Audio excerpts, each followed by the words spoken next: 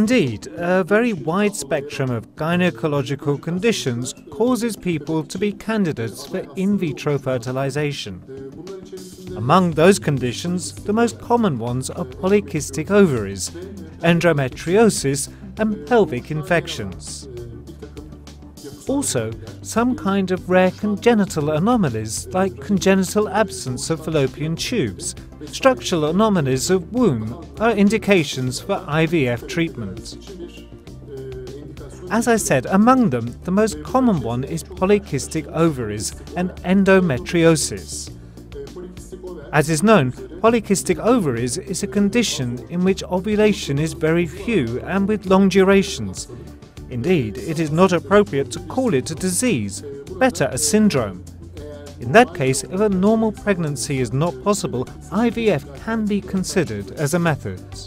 Again, endometriosis, especially nowadays due to the increase of environmental toxins, raises up as a reason for many patients to prefer IVF treatment as an option.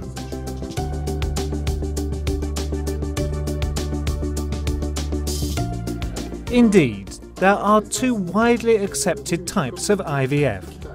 One of them is micro-injection of intracytoplasmic sperm injections.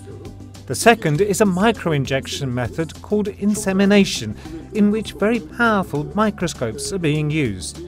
In this fertility centre, we use this second method of insemination. In conventional micro-injection, a microscope that can enlarge 400 times is being used.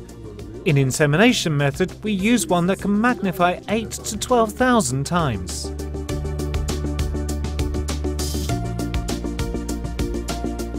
Certainly, men should be examined by urologists and women by gynecology doctors who are specialised in this area.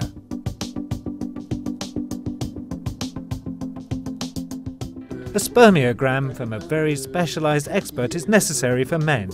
For women, some kind of hormones that are given at the third day of menstruation, tests regarding thyroid functions and infection parameters which may be the cause of a possible miscarriage on an early stage, and hysterosalpingogram are absolutely necessary.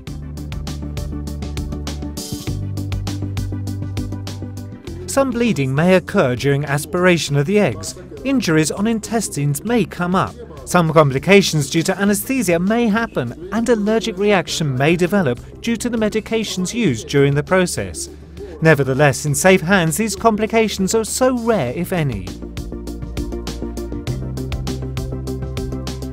Yes, for that reason the number of embryos are limited.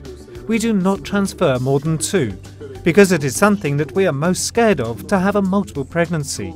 We do not wish such a situation. Multiple pregnancy means high risk. We do 1 embryo transfer if the eggs collected are mature enough with high quality under the age of 35, and 2 embryos for above 35-year-old women.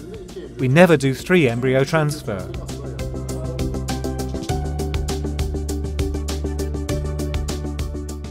Although there is no age limitation, the pregnancy chances are very low after the age of 44. This should be explained to the patient very sincerely.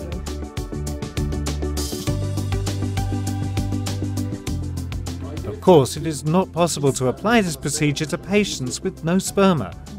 Again, during early stages, the patients with very low ovulation and patients with no uterus cannot go through this procedure.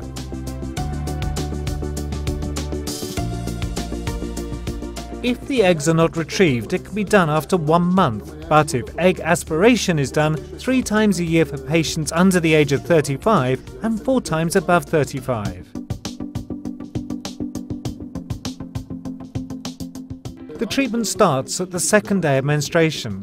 If there is no cyst, etc. existing in the ovaries and the hormonal levels are appropriate, we directly start hormone injections and medication.